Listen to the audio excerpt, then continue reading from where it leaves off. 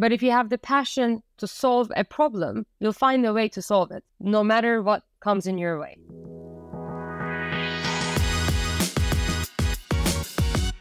Welcome back to 40-Minute Mentor, the podcast on a mission to raise aspirations and inspire the next generation of category-defining founders.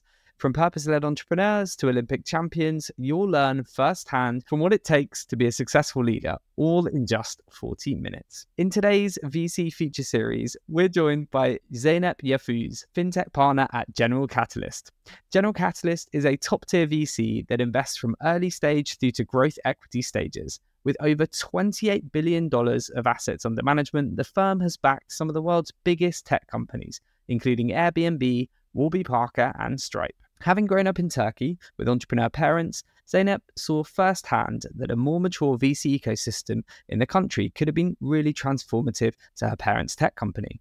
So to be part of that change, she focuses on FinTech and crypto investments on a global scale, and particularly with a focus on emerging markets. I'm super excited to dig more into Zeynep's background, her route into VC, and get her candid advice for any founders that are currently fundraising. So Zeynep, thank you for joining us on 40-Minute Mentor. How are you today? Doing really well. Thank you for having me. Oh, it's a great pleasure. Well, we're going to warm you up with some quick fire questions, if that's okay. Please finish the following sentences after me. My first ever investment was... a capital market software company called ITRS.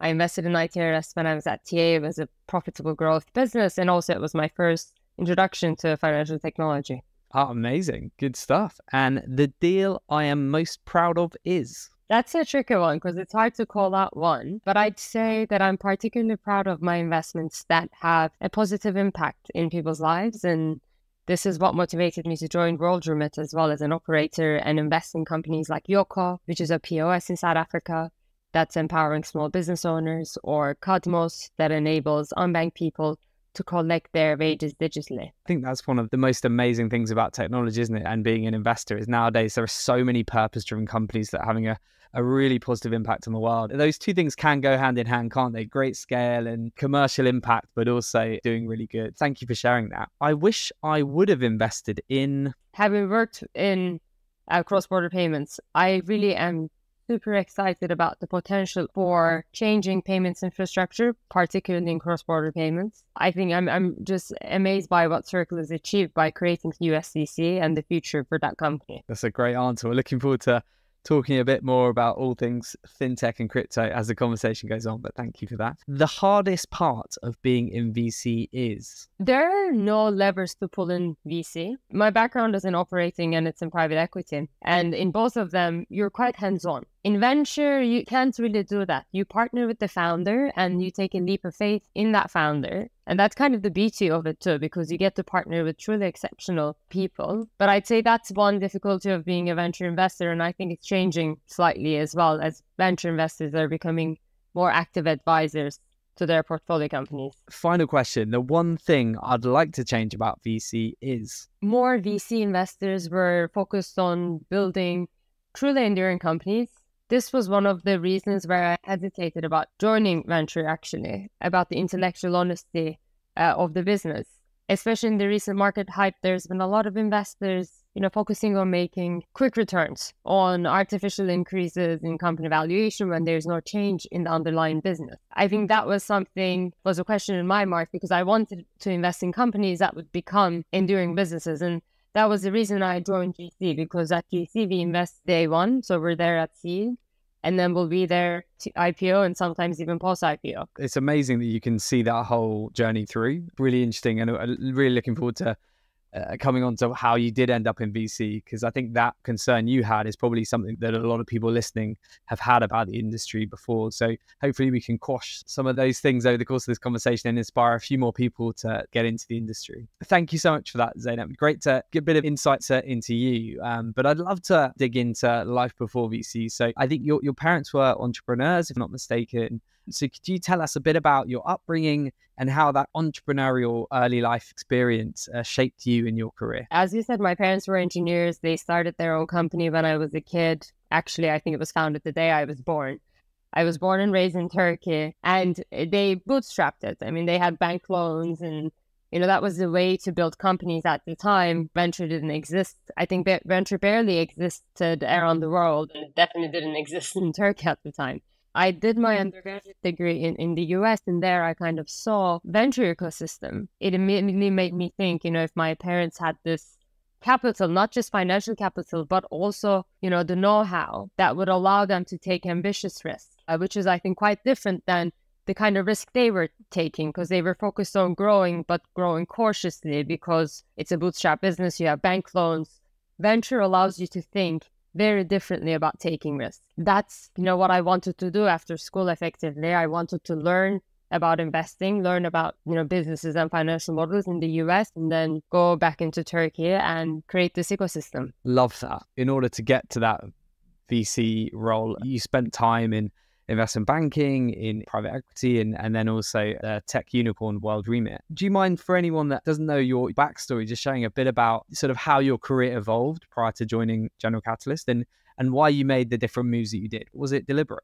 Some were deliberate and some things just happened. I moved to London from the US to join TA Associates, which is a legendary investment firm. It's been around for more than 50 years. They invested in profitable growth companies. So it was slightly different than private equity. It was growth equity. At TA, we invested in founder-owned businesses that were profitable. So it was very much like my parents' business. So when I kind of met them while I was in banking, I thought, this is the perfect opportunity. And I'm moving to Europe and I'll get to invest in Turkey. Just before I joined, actually, it was a military coup in Turkey. Even though my mandate was to invest in Turkey, suddenly that wasn't looking that attractive. The silver lining is that my world actually got much bigger. I think in Europe, if you're an investor, you have a bit of a geo trap because coverage is quite fragmented. The companies, the founders, and you end up specializing in certain regions, which couldn't be the case for me. So I really focused on certain sectors, and I really built my intellect in those sectors, which I believe is super important, especially when you're doing early stage investing, to have a product mindset. So that's what I did. TA, I focused on investing in financial technology companies across Europe. I worked with fast-growing, profitable businesses. What I really wanted was to get more exposure to these companies that were kind of changing the world, is how I would define them. And World Remit was one of them. We had the huge honor of having the late, great co-founder of World Remit, Catherine Wines, on the podcast a few years back. And she actually became a bit of a mentor to me before she sadly passed. So we know a little bit about the kind of what a great business it is and what an impact it's had in the world. I know you specifically joined because you really wanted to get that operator experience under your belt to help you better support entrepreneurs. So do you mind sharing a bit more about your time at World Remit and how it's changed how you work with founders now as an investor? Taking a product from 0 to 1 is actually something quite tactical. And I think scaling operations of a business that's doing hundreds of millions of revenues and still growing organically really fast, that's also quite tactical, meaning you need to have certain skills to take a product from 0 to 1 and to scale a business that's growing really fast organically at scale. So at World Remit, I had the opportunity to do that. And because I was at a growth business, I got to learn from amazing operators. I worked really closely with Arno Lozo and Brion Corcoran. They were the CEOs of the company. They taught me how to scale from an organization perspective, so org design and people, scaling product teams, scaling technology, scaling marketing. But also my other responsibility was to launch new consumer products in Africa. During that period that I was living in South Africa for part of it, I built products from 0 to 1. And I think those are both important in both identifying what kind of companies to invest in, being able to read founders, but also being able to support founders throughout that whole journey from, as I said, seed to IPO. Love that. Well, we've seen more and more operators making that move into VC, which I guess historically, you've seen a lot more people that have come from finance and just sort of career-long investors. But it's great to see that trend sort of taking shape. So how do you think that shift from more operators getting involved is really benefiting founders, but also VC firms? It's great because it's bringing diversity of thought to the venture ecosystem. So most venture partners in Europe historically come from banking, consulting, or their lifelong investing backgrounds. And this is not really surprising because if you look at the European venture ecosystem, there weren't that many scale-ups in Europe 10 years ago. Only now we are seeing experienced operators who learned in these startups and at scale-ups now leaving to join venture firms to share their experience. So I don't think either one is better, but what matters is the diversity of thought. So that's why I love, having more operators joining the VC side. That's great to hear. Yeah, the combination is definitely very powerful. Well, you're now at General Catalyst, so you joined after your time at Remit. So your focus is FinTech and crypto. So tell us a bit about why it was that GC stood out to you and why the focus on FinTech and crypto.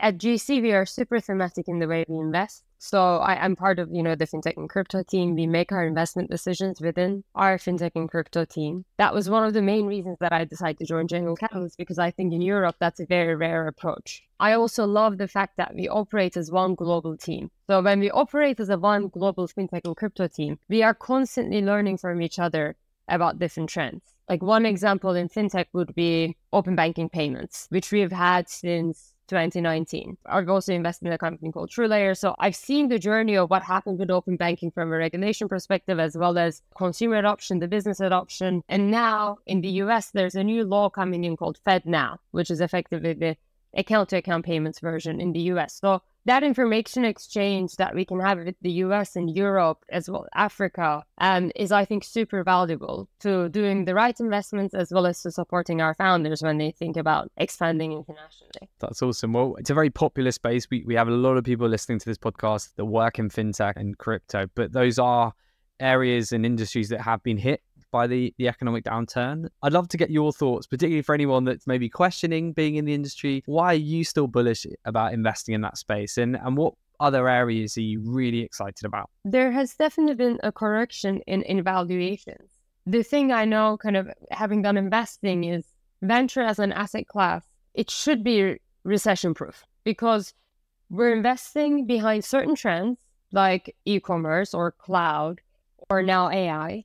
And these trends are so big that they will move mountains. And if there's a market downturn, it's not really going to matter at the early stages of investing in company building. So from that perspective, I really focus on a few trends in FinTech that excite me. And I think the market timing matters for that. Like, for example, when interest rates are rising, cash is more valuable. So what are some software tools that are in the market to help businesses, both SMEs and enterprises, manage cash? That's one way of thinking about it. The other way of thinking about it is if you look at the success stories that we've had in Europe within FinTech, a lot of them have been in consumer. We have Monzo, Revolut, TransferWise, World. These companies had to build their financial infrastructures in-house. A lot of their payments, operating systems, fraud, compliance, because they didn't really have third-party tools that they could purchase. So now we're seeing a number of operators who built these, internally at, let's say, Revolut or World, and now leaving and productizing it. And because of that, there's going to be a new generation of FinTech companies emerging in Europe that will actually be enterprise software, not consumer facing. No, we've definitely seen that, I guess, in terms of the sorts of searches that we've worked on. Some of the most exciting ones and the most exciting companies are in that B2B SaaS enterprise space. Very exciting times ahead. And it's great to hear how positive you are on the opportunities for anyone that's in that space at the moment. We're also going to have a lot of people listening that may be operators in FinTech or tech in general that are looking to make the same move as you into the VC space, which historically has been a difficult path for many to get into. So what advice do you have for anyone that's in this space at the moment looking to become a VC from an operator background? I'd say get involved. That's what I did. As an operator, you have so much value that you can actually give to these founders, because I would say some of the founders, especially at the ideating stage, they can find speaking to investors threatening. They are looking for people with certain specific industry expertise, which the operators have. And especially operators that are more operating at the mid-levels of the company have more of that particular expertise. So there are different ways to get involved. I got involved by doing angel investing, and I only angel invested in things that were really, I'd say, lightning moments for me. So they would solve an immediate problem that I was facing at that time at World. Let's say I was building something in crypto, and that's how I invested in Ramp, because they were solving a problem for me. And the same thing with my investment in Sequoia, which was a KYB compliance company. So I've seen the challenges in that, and I invested in the company. So I think you're in a specific place as an operator to use your intellect to both be helpful to these companies, but also make great investments because you're in it. So you know what works and what doesn't work. That's such great advice. We've seen the kind of emergence of a number of angel syndicates involving operators in scale-ups as a way to sort of start dipping your toe into the investing landscape. So we've seen that trend recently. It's such good advice for anyone listening looking to make that move into VC, to maybe start by sharing your value and getting involved with some angel investing. How did you get up to speed with the industry? Obviously clearly you have a financial background, but when you first started, what helped you get up the learning curve quicker? Being operating in payments, which is a very broad area, helped me, because if you think about payments, it's a very big part of the financial sector. So it's not just processing of payments, but it's also compliance. It's also financial operations, so FinOps. And also I had a lot of exposure to crypto, having worked in cross-border payments. Really picking a few points that you're passionate about and picking wider ones rather than focusing on a single sub-theme is helpful to get up to speed with, any sector that you want to focus on. It's really, really great advice. Thank you, Zeynep. There are going to be people that are using your mentorship to good effect to start interviewing with VCs. And obviously GC is a, hugely respected fund. So for anyone that might be thinking about applying to join the business, how would you describe the culture? Have you got any advice for someone that's been through that interview process relatively recently? Any tips or pointers for anyone that might be looking to get involved? So GC as a firm is an incredibly collaborative firm. That's why we also pride ourselves in specializing in certain topics, because we constantly collaborate with my other partners in both making investment decisions, but also supporting our companies. I think curiosity is probably, in my point of view, the most important value that we have at GC, because it's effectively our curiosity that makes us become experts on certain topics and also identify new topics. Like, for example, merging of FinTech and crypto strategy was a key decision for us that we did at the end of last year. Our point of view on crypto is still incredibly bullish, especially from a financial infrastructure perspective. So I'd say be curious, be bold, be collaborative. Love that advice. Great traits. And hopefully that helps anyone that's looking to apply. I know you're based in London, but focus on investments across Europe, but also with early stage companies in emerging markets. So how do you find navigating this broad, multiple different markets? And why would you say it's a great time for fellow investors to be sort of focusing their attention on emerging markets specifically? As I had mentioned, in Europe, you will have a lot of people or a lot of funds doing more geo coverage rather than sector coverage, which actually makes sense when you put it into practice, because, I think, been in a different country almost every week since the start of the year. So there is the structural issue of having global coverage. You need to kind of put yourself out there. You need to travel to meet founders. But also after COVID, since we've moved to Zoom, that's made things very, easy in terms of working with founders and meeting founders. From my perspective, rather be thematic and not be, stuck in one geography, because if I see a trend that's emerging in Europe, it's very likely that something similar is happening in Africa. Let's say what happened with POSs in Europe is now starting to happen in Africa, which has a completely different fintech infrastructure that is mobile money. So you need to know the particularities of each region, and you need to make the time and effort to go visit, build a network there. I still prefer to invest the way that we invest, because I feel that we are a lot more helpful to our founders in defining their company's strategy. Really interesting. Thank you, Zeynep. I know it's a bit like picking your favorite child. Are there any particular emerging market startups that you're really excited about at the moment? If so, why? So I can't call out one startup, but I'll say one theme, which is crypto cross-border payments. I've seen this in Nigeria, which is now, there's a big adoption of crypto, not for consumer payments, but particularly for business payments. The other, from a consumer perspective, what's interesting for me is effectively democratizing US dollars, so giving access to USDC. A lot of emerging markets have capital controls, which make it difficult for both people, but more so the businesses, to have access to foreign currency and to pay for their suppliers, typically that are international, because these are emerging markets, so they're heavily import dependent. So that's a core topic for me, because I think that truly believe that crypto will change payments and financial infrastructure. And I think that's going to be starting in emerging markets, because there it's a hair of fire problem. I'm constantly meeting companies in Nigeria, also some in Latin America, that are solving for this. Amazing. Sounds like an area to really watch, an amazing opportunity for some of those emerging market founders and startups out there. So looking forward to seeing how that trend develops. You've clearly worked with some absolutely incredible and really stellar founders, the likes of TrueLayer and Taxstone, and you mentioned Ramp and various others over the years. There are going to be founders that are aspiring to build businesses those scale that are listening to this. So when it comes to assessing founders and their business models, when people pitch to you, what is it you're particularly looking for? And yeah, have you got any advice for anyone that might be in that phase at the moment? It's really all about the founder. If you're at the phase of building a company and you're just starting, I think it's important to answer the question why. Like, why are you starting this business? I think that is just so much more important than the product, the market, the business model. None of that matters. I think that why, your motivation, your passion, is pretty much everything. Because once you start building something, it's quite likely that you're going to have a number of pivots. But if you have the passion to solve a problem, you'll find a way to solve it, no matter what comes in your way. So when I meet founders, when I meet companies, there are different approaches I have to investing. It can be the lightning moment, which means that it's solving an immediate product problem I have.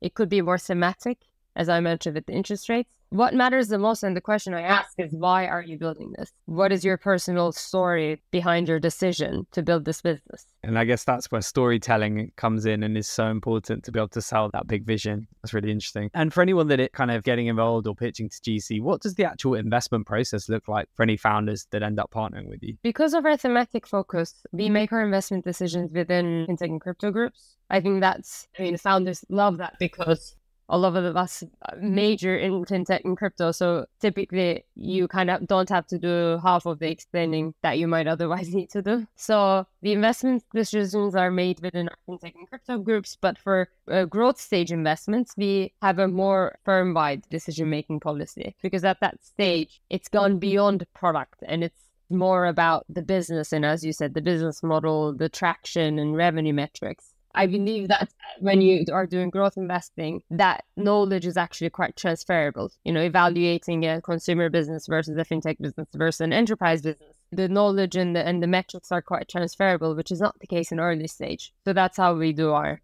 investing. That's super interesting. And I guess that we talked briefly about the shift in the market, or the market correction as you described it, which is clear for everyone to see.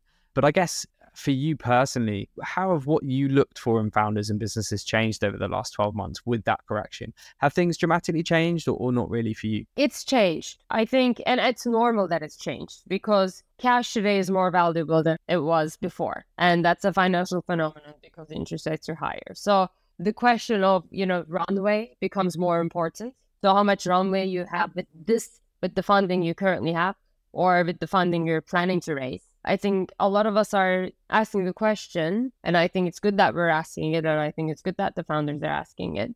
Is this financing going to be enough for you to get to the next funding round? What level of traction you're going to be able to achieve at this funding round? I think that determines also the funding size. I think founders or investors didn't think about it too much because there was a lot of liquidity and, the focus was more on raising a lot and growing a lot. But now the fundamentals matter more. That's one change in the industry that I'm seeing, and I think it's a healthy one. Definitely. And I guess you've seen it from the beginning of your life and upbringing, how your parents bootstrapped the business, and you've seen the hyper growth scale up wild, and now you've seen this market correction where we're seeing more sustainable businesses and hopefully more profitable ones.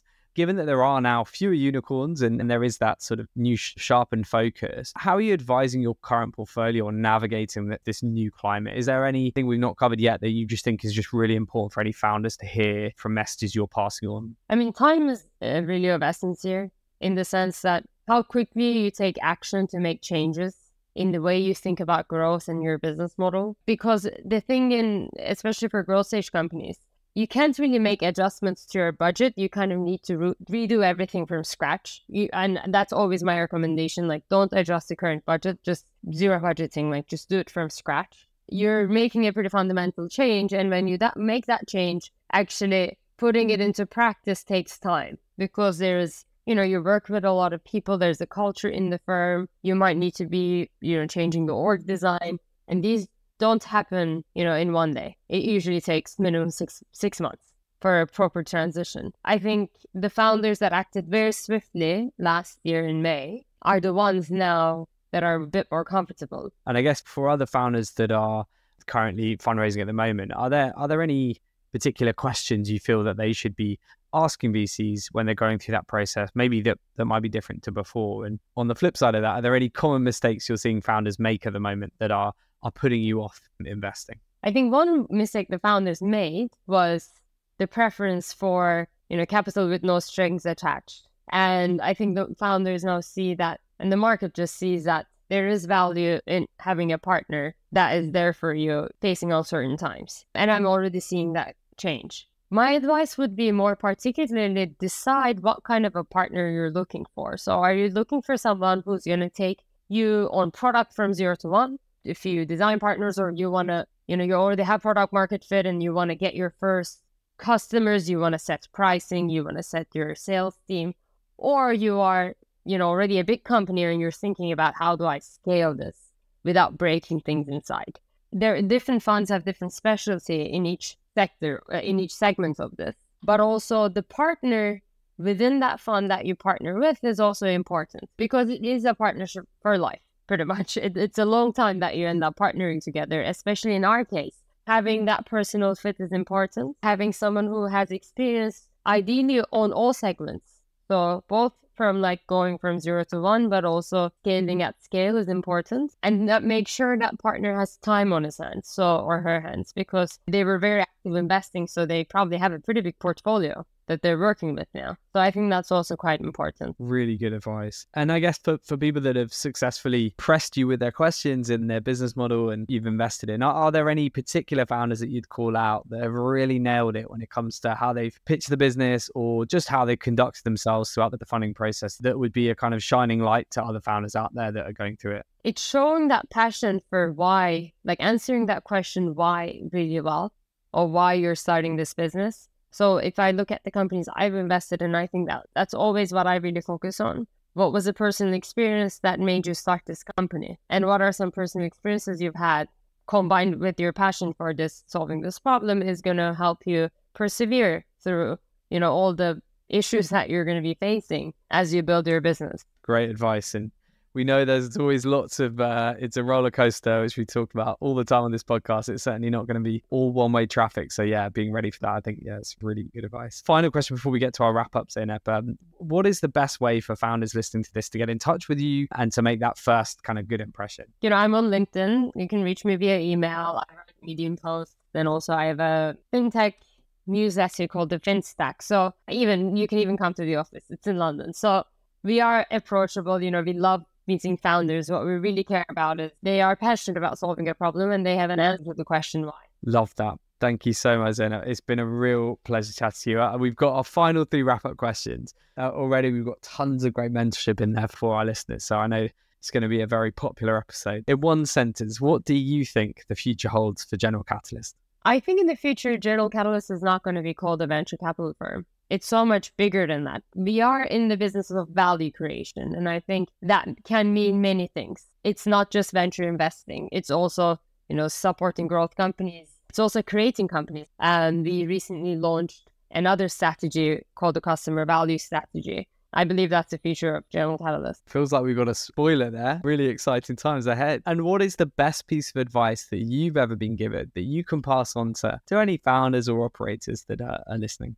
It's the best time to build a company. The founders that are in the market today, they're operating in an incredible talent market, particularly in Europe. It's also a time when they're building, they're going to have to focus on fundamentals. They're going to be more efficient with their cash. And I think they're going to be grateful for that they haven't spent so much to get to product market fit or initial signs of distribution success. And I advise them to partner with, long-term patient capital who are focused on building these enduring companies. Love it. Thank you very much, Zeynep. You've got a lot of people excited and nodding along there, I'm sure. So now is the time to get stuck in. And finally, this podcast is called 40 Minute Mentor. So I have to ask, if you could be mentored by anyone, dead or alive, who would it be and why? It would be Indra Nooyi, who is the former CEO of Pepsi and chairman. Highly recommend reading her book called My Life in Full. I participated in one of her lectures during my MBA at Harvard, and she's she's just an inspirational woman and had commitment to diversity of workforce and also healthy products at Pepsi, which was definitely at the time not a trend. And he really talks about also the values of family in her life and how she couldn't have done it without, her values and family. So yeah, she's an incredible woman. Thank you so much, Zeynep. Been a real privilege to chat to you. Thank you so much for coming on the 40 Minute Mentor and sharing your career story and amazing advice with our listeners. Wishing you all the very best for the year ahead. And thank you again for coming on. Thank you.